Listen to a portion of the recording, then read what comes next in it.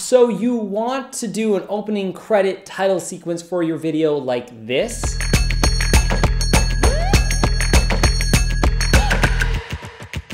Today we're going to be talking about how to do that utilizing the Prism pack from Rocket Stock. So I'm going to hop right into the edit, show you guys the simple basics of doing this, and then how you can expand it for your future vlog, documentary, movie, you name it. This is a really good tool to have.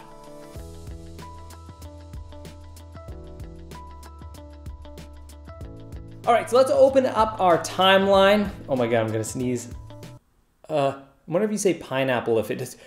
Okay, so first open up your editing software of choice, mine being Premiere Pro. So the first thing you want to do is import your clips and your assets. So I have the Prism pack here, and if you download it, basically, let's just kind of go through it super quickly. You get angled wipes, you get arrows, you get circles, and so basically what these look like is they're just like matted shapes that expand and animate. So there's so many to play with. I'm actually just going to show you how to do it with one set of the angled wipes, but I would highly recommend playing around with all of them. They're all super duper fun and really effective. So basically what we're going to do is be playing around with these angled wipes here because I really dig them.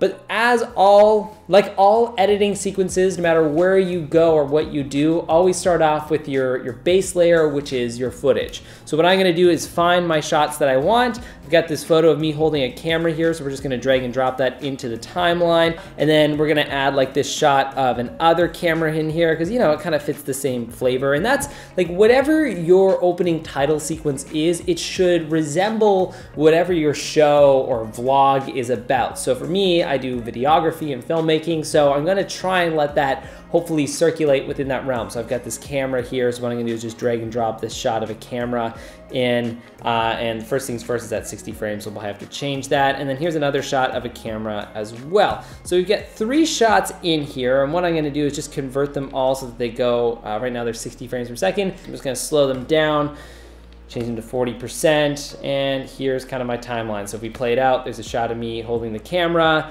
then it goes to another camera, then it goes to another camera, and then we're gonna cut here and maybe go back to me holding the camera here. So I'm kind of assembling just a very basic timeline right now. The big thing that you wanna do part of your timeline is just make sure everything looks the way you want it. So I'm gonna scale this in. I'm so sorry, the fan in my computer is going nuts. I wonder if I can move the microphone. Oh boy, my battery's at 4%. I wonder if I can blast through this. Okay, so the first thing you wanna do is turn off your Wi-Fi, try and save your battery, lower the brightness. Let's get right into this. The first thing you wanna do is have all your clips the way you want them. So the first thing I'm gonna do is actually animate this photo. And again, as much movement as possible. You want your movement to actually be relatively subtle. So what I'm gonna do is just go into here, do position move.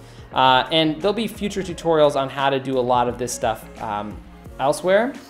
So the first thing I'm gonna do is I'm just gonna animate this photo. I'm gonna do a slow move, a slow creep on it. So it just kind of goes like that. And then when we cut to the B-roll, it goes like this. And then, you know, maybe I'll just do like a final like big scale in of me holding the camera, and then maybe we'll just do like a position left to right here. So we'll go there, and then we'll just move it. So if we play it out, we get this.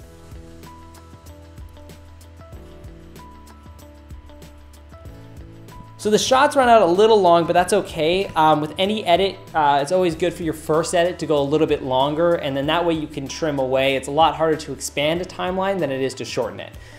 Okay, next set of things that we're gonna do is actually start applying these prism effects. So again, we've got all these crazy ones, squares, organic, triangles, waves. What I'm actually gonna go into is my angled wipes because I think they look the most opening credit-y-ish. And so this is the first one that we have, which is just kind of like the 2 bars coming in and eliminating the remaining black there. So I'm going to drag and drop that into here. You play it, you're like, that's weird. That's weird, it just takes away my image. What the heck's going on here? So the first thing that you wanna do is, since there is no layer for it to wipe into, we're gonna drag and drop it over top of our first set of 3 shots, because you need basically the 3 tracks to be filled. The top one should be of like your wipe, second one should be of the shot that you wanna wipe into, and then the first one is what you're trying to wipe out of. So Let's go into here. We're going to apply the angle wipe actually to our camera shot. So you're gonna scroll over into your effects panel, and then you're gonna type in track matte. You're gonna drag and drop that into your first shot, which is this one of the camera. And then I'm gonna go into effects controls, go down, and matte layer 4. So now if we press play, this is like such a cool effect. Track matte is so powerful of a tool, and there's a lot of stuff you can do with it. Press play, and now it cuts that right into there. Now my photo kind of skips because there's a cut here, so let's get rid of that. And I'm gonna just drag this out a little bit longer. So when we press play, here's what we get. Like that, it just cuts right in. It's starting to feel like an opening credit sequence already. So now if we play it out, it goes a little long by the time it hits the 2-second mark. So I'm gonna play it, probably move this transition over to about the 47 millisecond mark. So let's press play. We go into the camera, and already I want another transition into another shot. So I'm gonna actually just drag this bad boy up over here. And then let's go into another angled effect. So we're gonna go into our angled wipes. Let's check this one out. That one looks pretty much the exact same. This one's kind of cool. So this one's just on its own. So I'm gonna just drag and drop that, boom, pop that right into my timeline. And now if we press play, we get this. So pretty interesting stuff. So again, what you wanna do is apply that track matte effect to your next shot that you wanna wipe into. So I'm gonna go into my, yet again, effects column, grab track matte, boom, apply that effects, apply it to the fourth video, video 4. And now if we press play, this is what we get. You're like, Zach, that's so weird. It cuts back to the original shot again. I don't know what's going on. So the next thing you want to do is actually, let's drag these above. So let's bring them up a couple tracks, and then they're going to play above our set of first shots.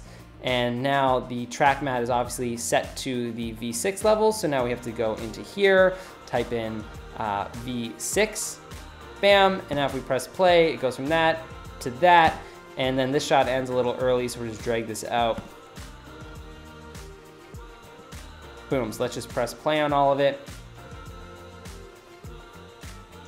Pretty cool. And then the final thing that you guys can do with these matte effects is actually go into your angle wipes. Let's just find this one. We're gonna drag and drop it over the top, and you don't have to apply a track matte onto it. An actual really quick thing that you can do is apply a tint, apply a tint,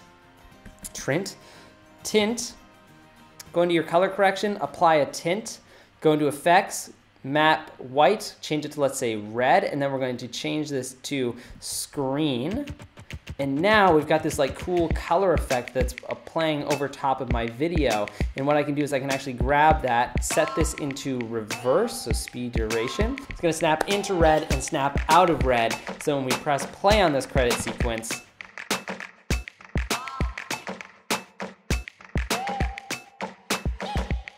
and that is it, you guys. Thank you so much for watching that tutorial. There's a lot of other things you can do. You can add in crazy titles and just start applying it and layering it on top of each other. But using these wipes and swipes can really start to add a bit of dynamicness. A couple quick tips that I'd add in is try and incorporate diversity in your footage. So what I like to do is like photographs mixed with like different slow-mo imagery. But again, the big primary focus is to develop whatever message you're trying to show. So if it's photography, show shots of you holding a camera, taking photos, snappy animated titles that possibly explain a little bit about what you're doing, and then maybe your title in the bottom corner or wherever. Again, if you want to take a look at that crazy title sequence that I have part of an example piece, I'd recommend taking a look at my buddy Zark's YouTube page, Zark Life. That's where the title sequence is in, but this is inspired by filmmakers like Chris Howe or Peter McKinnon or Matty Hipoya, who have these really interesting opening title sequences, and they're really simple to do once you have these effects laid in. Thanks again. I'll see you guys in another video. If you like what you're seeing and want to learn how to do like those crazy title sequences, I have a link to a tutorial in the description below where I teach you how to do animated title sequences in Premiere Pro super duper simply, so you can go on and check that out. If you like what you're seeing here on this YouTube page, go on, give us a subscribe, part of PremiumBeat.com's YouTube page. Really great stuff, awesome content from some super dope creators. I'll see you guys next time. Thanks for watching. Take care.